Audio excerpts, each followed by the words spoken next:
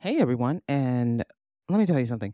I was on the old Tickety Talk last week, and I was looking through the For You page, that page that says, "This is the weird shit you're into. Let us show you more of it." And one of the videos I came across was this young lady. She was visiting her parents for the holidays, and they're just kind of sitting around, bored, looking for things to do. And for some reason, she decides to share with them, with her siblings and her parents, that she does not know how to jump. Yes, the physical activity of jumping. She couldn't do it. She didn't know how. She even demonstrated it, her lack of ability to jump, just to jump up and down like you would for jumping jacks, or jump to leap ahead. She didn't know how to do it. She said she never learned to jump. And I thought, yeah, because probably your parents would have had to teach you that first, right? I've got some explaining to do. Let's get into it.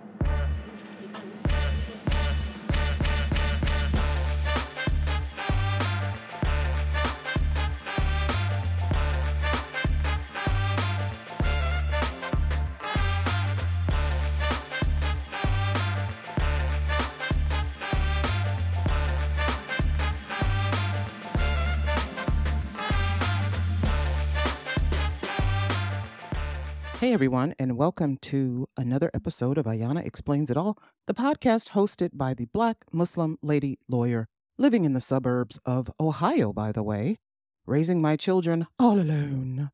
Harrowing journey it has been. I'm kidding. Ayana Explains It All is a human interest podcast with dynamic conversations about things you need to know and things you should know, but you don't know because you don't use a search engine. Ayana Explains It All is available on 12 different streaming platforms, including YouTube. My flagship program is Anchor FM and Spotify, but I'm also available on Amazon Music, iHeartRadio, Apple Podcasts, Good Pods, Radio Public, and a host of others. Please check the link in my social media bios for available locations.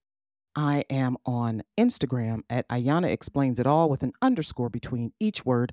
My first name is spelled Ayana. That's one N, three A's. You can also find me on TikTok at Ayana Explains It All Pod and my Facebook page of Ayana Explains It All.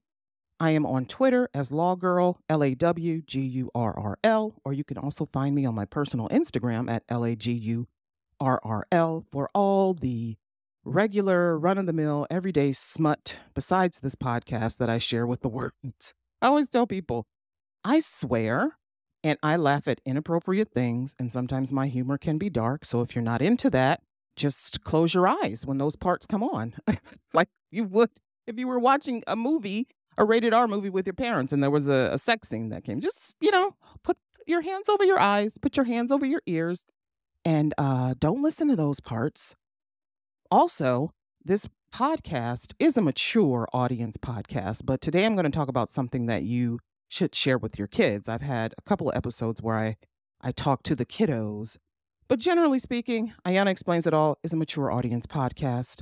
But feel free to share it with your friends, your neighbors who you like or don't like, your doctor, your insurance guy.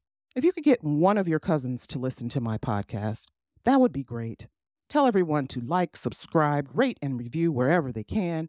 Let me know your opinion of Ayana Explains It All at AyanaExplainsItAll@gmail.com. Send me an email, send me a question, send me a concern. You can rant about things that I've had to say. You can disagree. Please disagree. I hate to be sitting out here just saying these things and no one is disagreeing with me. That would suck. That means I'm right about everything. And I know I am not right about everything. I mean, I'm a single mother of 2 kids. I missed something. I missed something. But yeah, I practice law. I am a lawyer. I'm a disability attorney.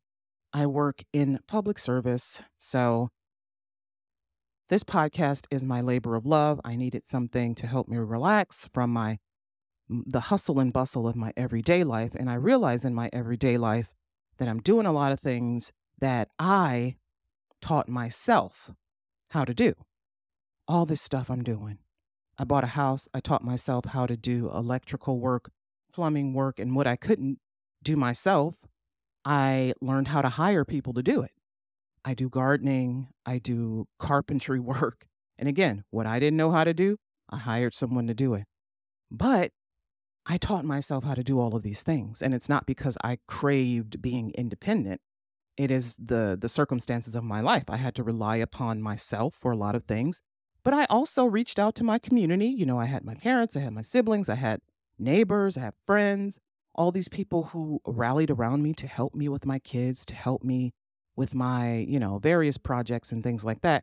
But in my own raising my kids as teenagers, I realized a lot of things about these little people. These little people, I mean, they're both taller than me. I have a son and a daughter. They're both way taller than me. But they're still in my mind, they're still my babies, right? My son who just left for college after the winter semester was done, he was with us for a month and it was incredible. I saw him in a completely different light. He's more mature, he's responsible, but there are still things that this young man does not know. And in talking to my daughter, I realized there are a lot of things that she still doesn't know. She's 14, he's 18, she's going on 15. For instance, in these last couple weeks, especially last week, I had been watching a lot of the coverage of the congressional Speaker of the House election. And I'm watching it and I'm into it. And my daughter would see me watching this and she asked me to explain this to her. And I did my best, I thought, but she still had no idea what I was talking about. And I said, "Don't they go over these things in school?" Both my kids are in public school.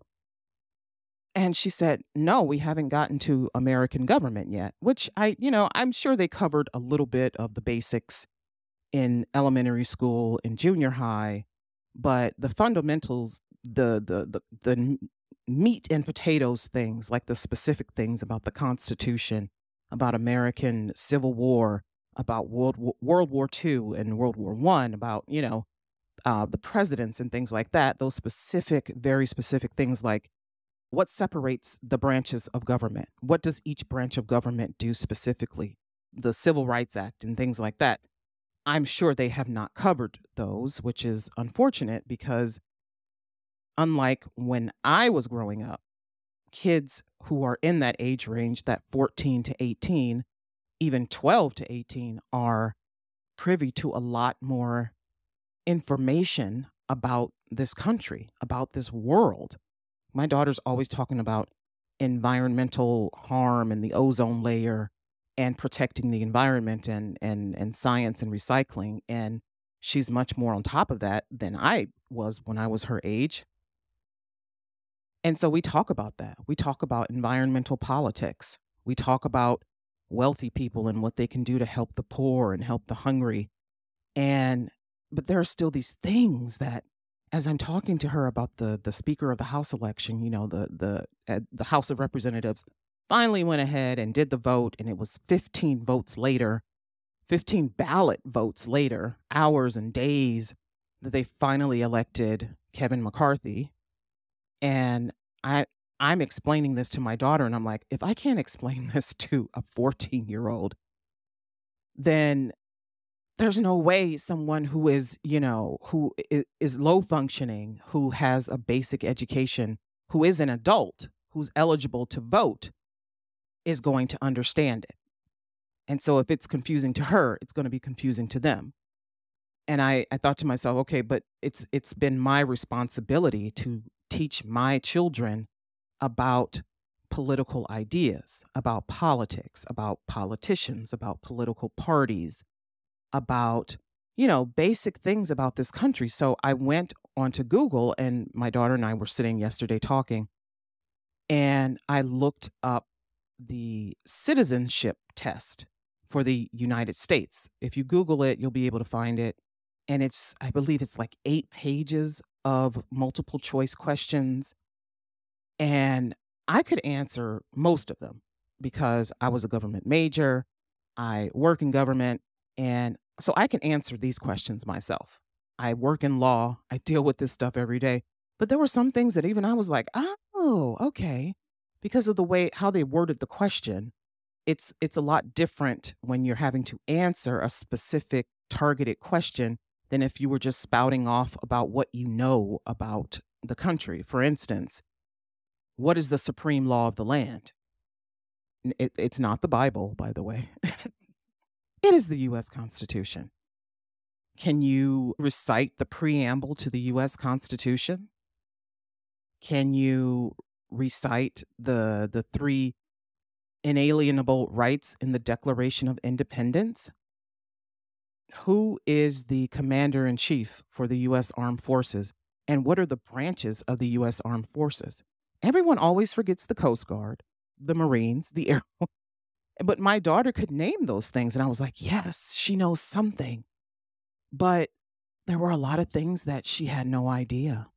She had no idea. I said, okay, this is my responsibility. It's my responsibility to teach her about these things so that when she turns 18 and she's ready to vote, she knows the importance of voting, how voting works at the state level, how it works at the federal level, how her vote impacts the entire country, who she's voting for, what these people do in their jobs, what judges and prosecutors do, what senators do.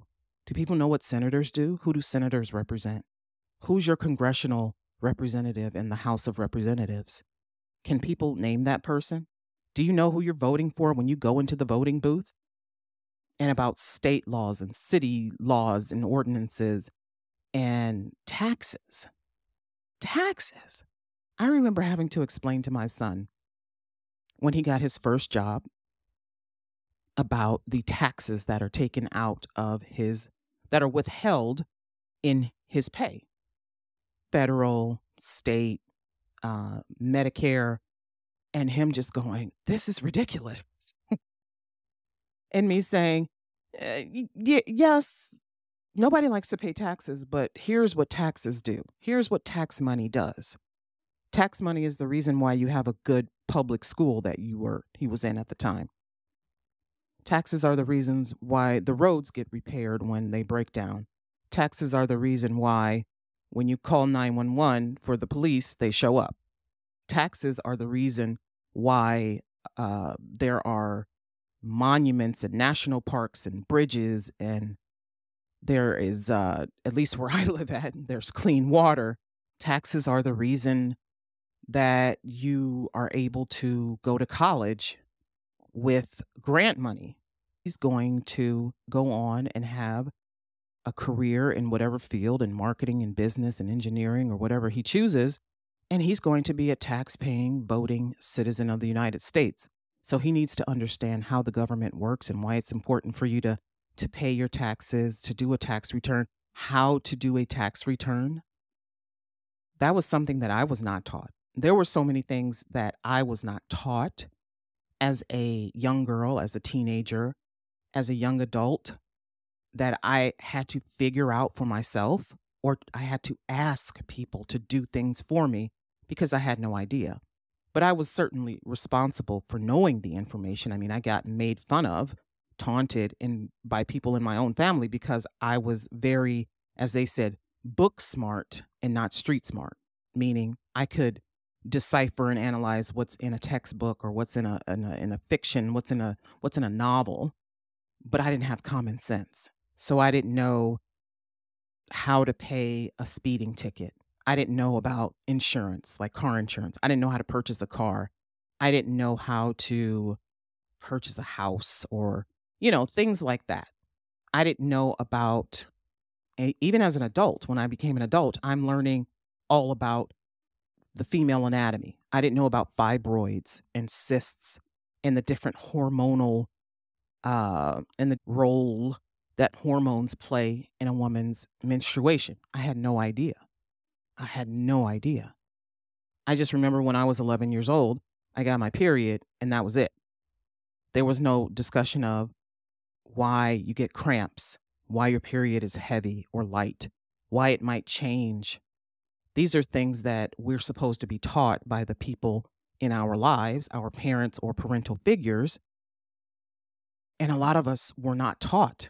A lot of us were not told. For whatever reason, people figured that we would go to school and get this information. And let me tell you something, schools are great for that, but they don't tell you everything. Obviously, you can get to be 14, nearly 15 years old and still not understand the functions of the three branches of the US government.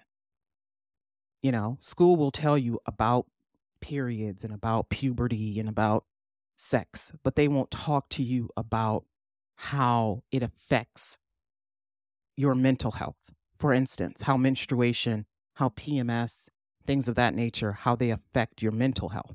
They're not going to deep dive into things. They're going to give you basic things. And so, who is left really to teach kids about this? Who is left to teach kids how to jump? It's the parents. The parents are the first teachers. And that young lady was very brave to show to the world that she didn't know how to jump. But in my head, I'm thinking, okay, her parents probably thought we send her to daycare or we send her to school and she'll learn these things, like how to hula hoop or how to jump rope or roller skate. These are things, even for me, learning how to ride a bike, I taught myself how to ride a bike. I got on a bike that had no brakes and I rode it all the way up a hill and then I rode it all the way down. And I had to do that because the only way I was going to get off this bike is if I fell off of it. And so I'm riding it down the hill and I couldn't believe it. I couldn't believe it. I had taught myself how to ride a bike. There were so many things that I did not learn because the time was not taken with me to teach me about these things. I got married for the first time at 22. No, 21. I'm Muslim. That's what we do. You get married young. I had no business getting married. I didn't know anything about being a wife. I knew how to cook and bake, but I didn't know how to cook and bake for a man. I didn't know how to do these things for a husband. What I knew about marriage, I had learned from the people at the masjid or the talim circles, the study circles, about how to be a wife, how to act like a wife. But it's not specific to, for instance, the Black community or where my ex-husband was from the African community. He was Senegalese. So it's just very generic, basic information. It doesn't teach you how to be a couple. It doesn't teach you how to interact with each other as a couple. It doesn't teach you to be friends, to date each other, to do that. It just teaches you this is your role and this is his role. And hopefully, you make it work. And of course, it did not work. I had no business. But nobody was there to tell me that. Nobody was telling me that. And I am raising my children a lot different. I'm teaching them everything that they're going to know when they get out into that world. My son is in college and he had a job at Papa John's during his senior year in high school and over the summer. And when he came home, he worked that job over winter break too. And he gets his paycheck and he hands it to me. And I looked at him and I said, you can put this in your bank account yourself. My children have bank accounts. They have debit cards. I said, you know how to do this. You can do it yourself. And he goes, yeah, but I just really want you to do this for me. And I said, I'm going to do this for you one last time, but I've shown you how to do this. I've shown you how to make sure you have a sufficient balance in your checking account. I've shown you how to receive checks. I've shown you how to use the ATM. This is something that you're going to have to do for yourself. Children are obviously, when it comes to these, what they see as adult things, as these mature things, they're a little bit scared because they don't want to do it wrong. And they know if mommy does it, mommy's going to do it right and everything's going to be okay. And they just have to take that leap. They have to jump. They have to learn to jump and then jump. But they're scared. They're scared. When I talk to my daughter about government and politics, it puts her in the mind of, wow, this is really grown up stuff. When I grow up, when I become an adult, I'm gonna have a lot to think about. And nobody wants to think about this shit. Nobody wants to think about, electing a representative and paying taxes when they're 14 and 15 years old. But the harsh reality is that there's so much information being thrown at kids because of the internet, because of social media, because of videos that they watch, that they're being exposed to these themes early. And so we really cannot wait until they become young adults, say 18, 19, before we show them the ropes. I saw another video on TikTok where the mom was explaining to her daughter how to mail a letter, how to buy stamps and mail a letter. And listen, whew. Now I use the post office. I actually go to the post office maybe twice a year. I It's not, I do a lot of things online. I don't ship a lot of stuff. I don't receive a lot of stuff through the actual post office. I mean, I obviously get mail delivered and packages delivered, but going into the post office probably for a young person is very intimidating because where do you stand in line? And what if someone yells at you because you're in the wrong line? And okay, I work in government, so I know how harsh government employees can be. What if one of the workers yells at you or looks at you like you're stupid and you get scared and you start sweating, you get anxious. And so the mom is telling the girl exactly what to say to the worker at the counter, what to ask for, what to say, how to put the stamps on the envelope. And someday you're going to have to go into a bank. Someday you're going to have to mail a letter, send a package. Mommy's not always going to be here. I have my own life, and hopefully, inshallah, they'll have their own lives. And so I'm going to show you how to do these things, and hopefully you will remember so that when it's time for you to do it, you can do it yourself. You're not texting me like my kids love to text me and ask me, "How do you do this? How do you do that?" And I show them how to do it. I don't get upset, I don't get mad, but I tell them, "Remember this the next time so you can do this for yourself. This is why you need to know this. This is the importance of this. This is how you interact with people." Showing my children how to interact with people is one of my most favorite things because, in case you couldn't tell, I am a very forthright person. Okay. I don't mince words. I'm not scared of anyone. I don't back down to people who get in my face. I've spoken about this before. I've dealt with depression and anxiety my entire life, like literally since I was 4 years old. And so I can feel flustered sometimes. And so I have had to learn how to be confident because my confidence was stripped away from me. And this is something that we also have to teach our children, right? We have to build their confidence, not tear it down. And how do we do that?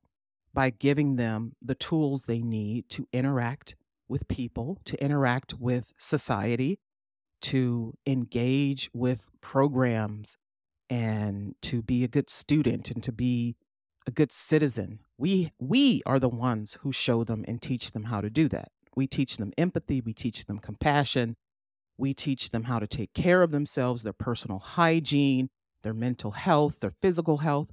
That all comes from us, the parents, the guardians, the people who are raising them. And I did not get a lot of that when I was growing up. And so I had to teach myself. I had to unlearn a lot of bad um a lot of bad behaviors, like bad mental behaviors that I would use to protect myself that were not helpful, they were harmful. And I have had to rebuild my confidence as an adult. My interactions with people when I was young, when I was a little kid, a lot of it was traumatic. A lot of it was abusive. A lot of it was really awful. And so I'm having to be better than the people who I saw growing up, so that my children learn good behaviors, good manners, um, how to empathize, how to be good helpers, how to be good friends, how to be good friends. But one of my biggest lessons that I teach to my children is to look out for yourself. Don't leave your friends behind. Don't leave your friends behind, but look out for yourself. Look out for yourself. And when my son went off to college, I was so scared that he wasn't going to remember to look out for himself. And when I talked to him on the phone, I asked him, are you doing things? Are you out in your dorm? Are you making friends and whatever? And he's very laid back, very laid back. And he goes, "No, I when I find somebody I vibe with, we're cool, but he's not a gregarious, like going out there and being boisterous and loud and just hanging with a bunch of people. He finds a good core group or a good core, one or two people, and he's fine." And here I am worried about him, that he's not going to know how to interact with people, that he's not going to know how to be around them, that, this Muslim child who's out there in the world with people who are, drinking alcohol, people who are probably doing drugs. He told me a story that I can't even believe the person who did it was not on drugs. But I had to teach him how to cope with other people's behavior, other people's negative, bad, unexplainable behavior. In my household, there's no drinking alcohol, there's no drugs at all. And it's not just because I'm Muslim, but because that stuff, to me, is harmful. So my children are not going to grow up seeing that, doing that, none of that. They're not going to grow up seeing abuse in their household, no emotional abuse, no physical abuse, no verbal abuse. And so when they go out there into the world and they're around different people, when they see something like that, they know that it's wrong and they don't engage with it, and that they don't do it also. So, yeah, you have to teach your children how to jump. But I would also like to add that even though I've raised my children as a single mother, I have had a community of people behind me helping to show them different things, to show them how to interact out there in the world. For instance, both of my children have been on an airplane. I wasn't on an airplane for the first time until I was 18 years old. My children have been on airplanes. They went with their aunt, my sister, my younger sister. She showed them how to do that. And I was not offended. I was happy because I cannot do all of this myself. I can't. I couldn't. I didn't. There are people who I relied on to help me show my children how to, as Muslims, pray, to read the Quran, how the dynamics work with men and women in our Islamic community. I haven't been able to show them everything. But there have been people around me who have helped me to do that. That's called interdependence. I've done shows about codependence. I've talked about being independent as well. But this is interdependence. This is relying on the people around you who are parents or who are from an older generation or who are professionals in your community, in your religious institutions, who help to guide your children, who you trust, by the way, who you trust. They have to be people that you trust. They have to be people that you trust. If you leave your children in the care of people who are, kind of sketchy, things might happen to them that you don't want to happen to them. And so sometimes you will keep your kids to yourself. You won't allow others in the community to mentor them, to coach them. Even men and women who are single parents won't date because they don't want their children around strange men and women. I'm using air quotes. We don't trust. We don't know. Because maybe when we were younger, things happened to us. When we were left out into the community, we were shown criminal things. We were shown how to be a criminal. Kids learned how to sell drugs by watching other people sell drugs. Kids learn how to do drugs by doing drugs with their friends. You don't want that to happen to your kids, and so you keep them to yourself. But while you're keeping them to yourself, they're not learning everything that they need to know because you can only teach them so much. And we can go back and forth on this argument, and I do, unfortunately. I hate it when I do this, when I fall into that trap of arguing with men and women. Can a woman raise a boy to be a man? Can a man raise a girl to be a woman? And this is my opinion, strictly my opinion. I raise my children to be good human beings, good, decent human beings. Can I show my son everything about being a man? No, absolutely not. But I can teach him how to be a good human being. And that to me is more important than knowing how to be the masculine idea of a person that people have in their heads. A lot of being a man is just masculine stereotypes that people have fed into, that people have bought into, instead of showing a boy how to actually be a good human being, be a good male human being. That makes him a man. You're showing him, oh, the man goes to work and the man comes home and he waits for the woman to take care of the kids in the house, and the man is the provider and the protector. Even in my own religion, in the religion of Islam, Muslims are very much patriarchal because that's the religion. But a lot of it is also just men imposing their bullshit on women and society. And so we're all falling into these stereotypes. And when we don't conform to these stereotypes, then we're labeled no good. So I want my children to unlearn those stereotypes and learn to be good human beings. Now, what you do as a man while you're being a good human being, fine. What you do as a woman while you're being a good human being, fine. But not doing this or that thing doesn't make you any less of a man. Not doing this or that thing doesn't make you any less of a woman. Cooking and cleaning doesn't make you a woman. Going to work doesn't make you a man. Plenty of men who don't work, who can't work, who can't find a job. So because they're not earning a paycheck, they're not a man. There's plenty of women who can't cook to save their lives. And I'm not the greatest cook in the world, but I can put together something. But I'm not the greatest cook in the world. Does that not make me a woman? And ain't I a woman? So the stereotypes are things that I don't want my children to buy into these stereotypes because they're harmful. And I did an episode of Ayana Explains It All on stereotypes in romantic relationships and how they're harming romantic relationships and our interactions with persons in the romantic department.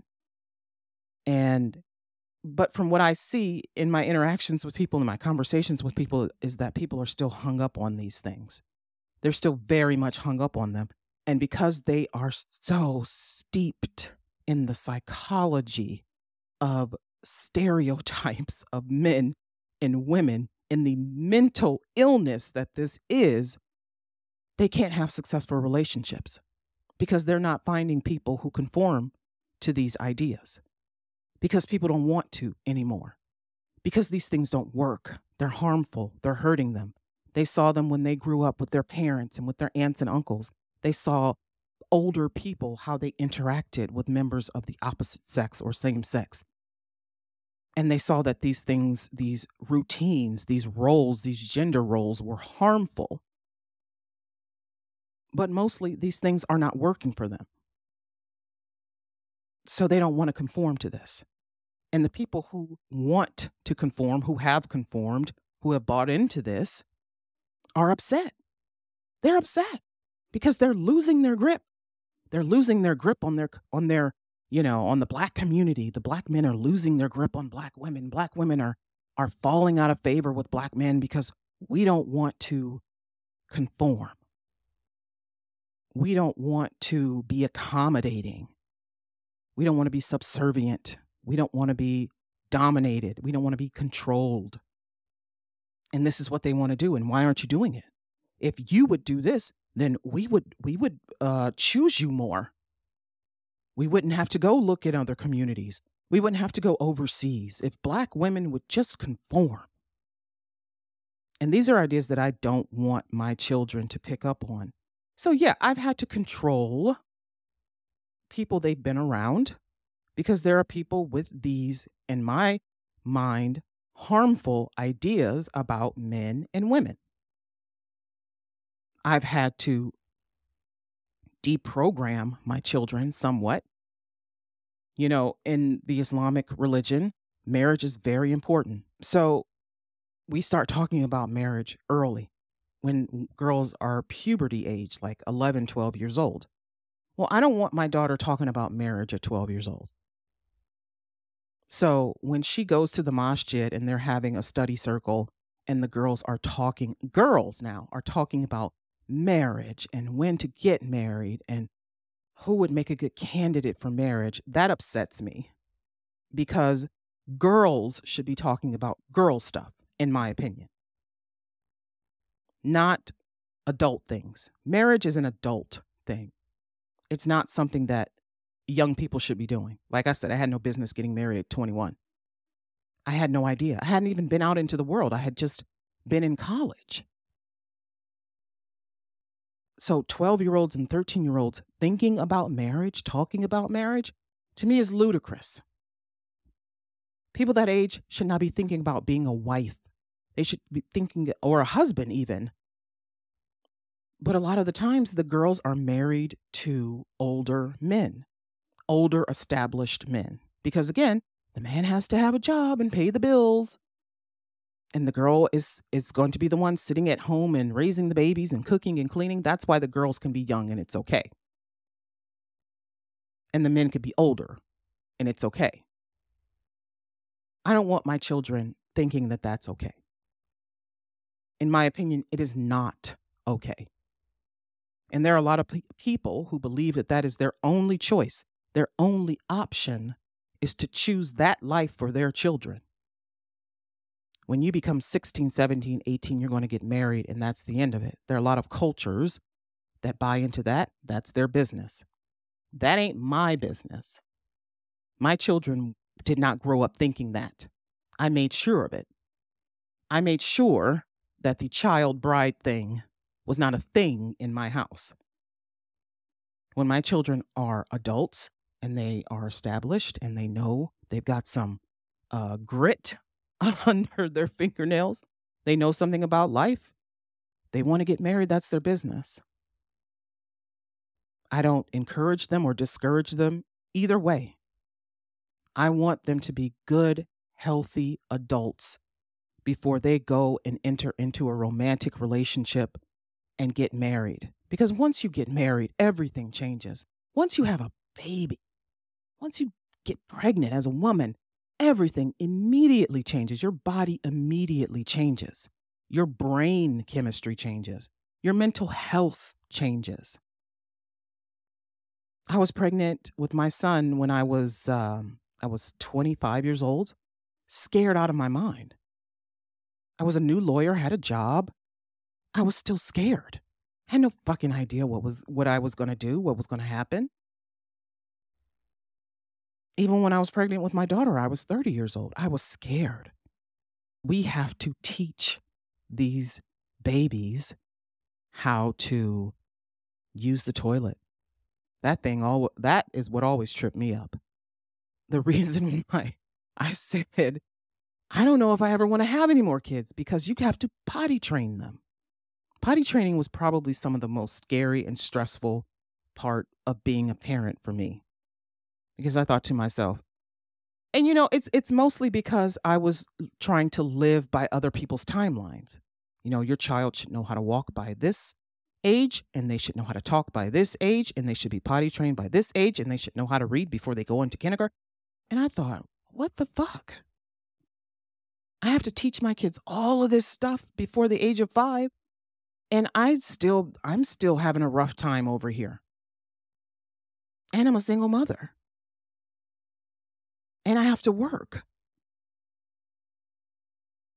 And so, yeah, I relied on my parents and my siblings a lot to help me with my kids. My sister was my babysitter for a long time. She helped me a lot with potty training, with helping my kids learn how to read.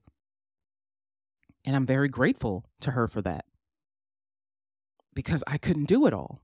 You know, we think we can do it all. We really do because we're doing it. But are we doing it successfully? Is everything getting done that needs to be done? Are the children learning everything they're supposed to know to reach these milestones?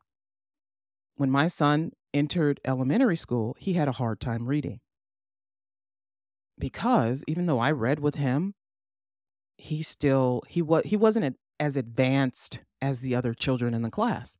Was I ashamed to get help for him? No, absolutely not. He got reading help. He became an avid reader until he got into, I would say, junior high school and the video games took over. But he was reading books all the time. I was buying him those Diary of a Wimpy Kid books. Those were his favorite books. And my daughter, she needed help with handwriting. Was I ashamed? No.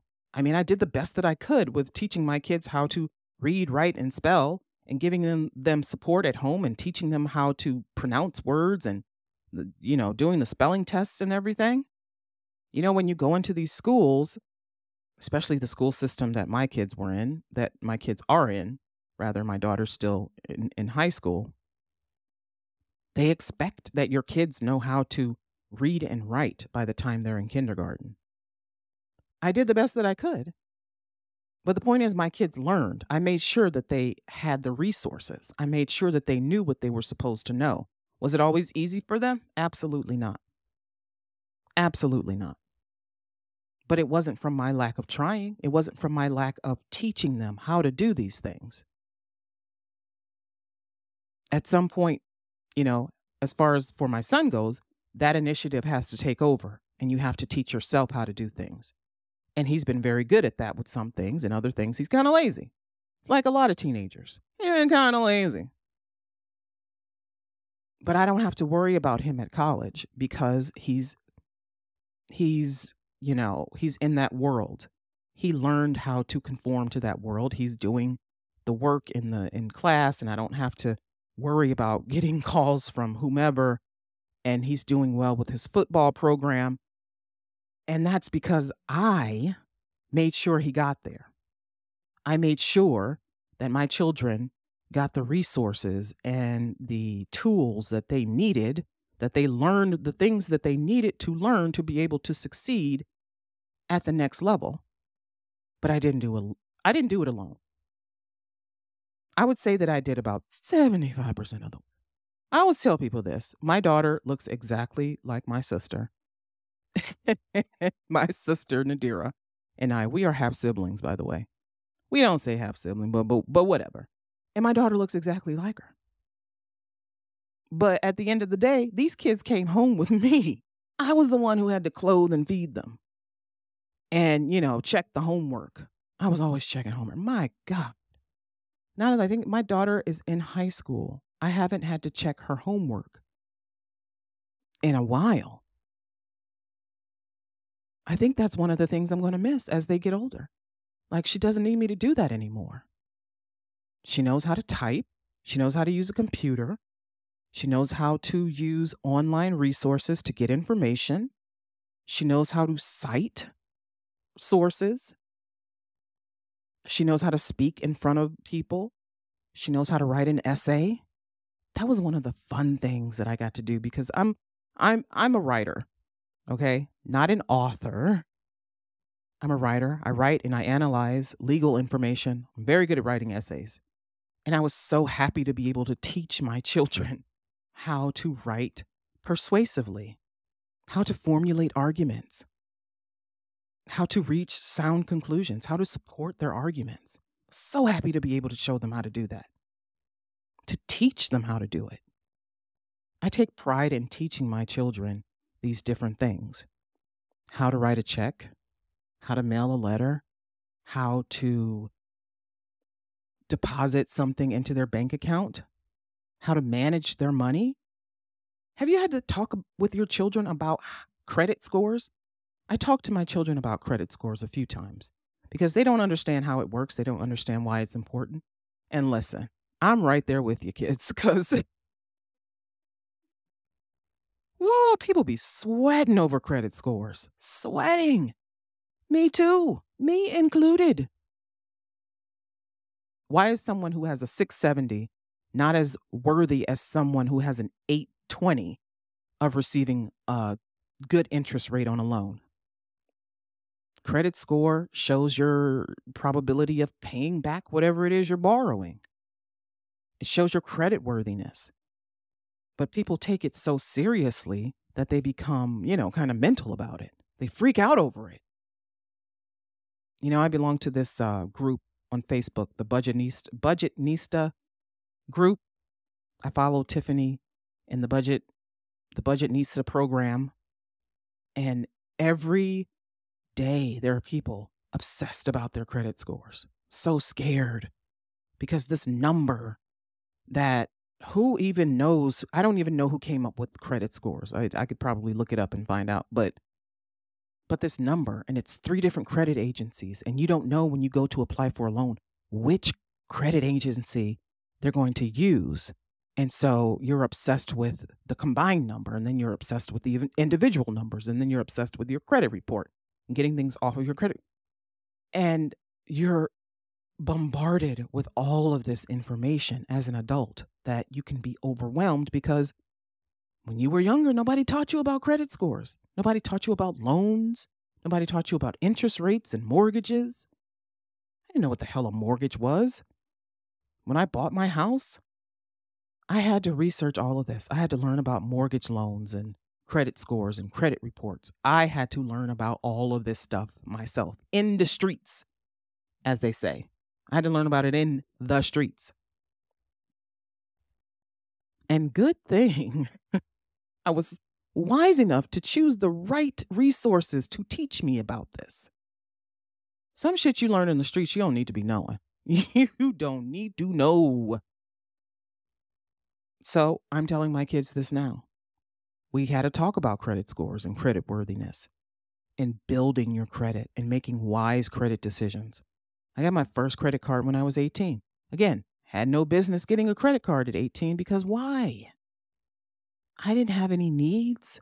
I was a college student who had 2 jobs and worked a full course load. What did I need with a credit card? Everything was paid for. Everything was paid for. What did I need a credit card for?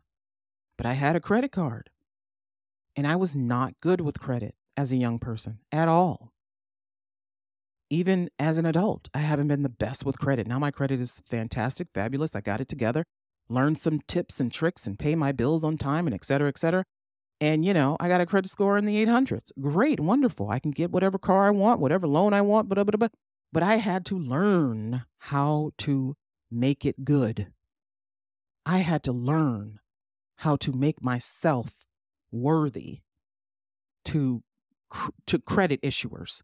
And because I know how hard it is to do these things, I want to make it easier for my children. So I'm telling them this now when they're young, and I'm imparting this wisdom. And not only that, I'm showing them through my own actions how to use things responsibly, how to use what you're given responsibly, how to pay bills on time, why you pay bills, what bills are.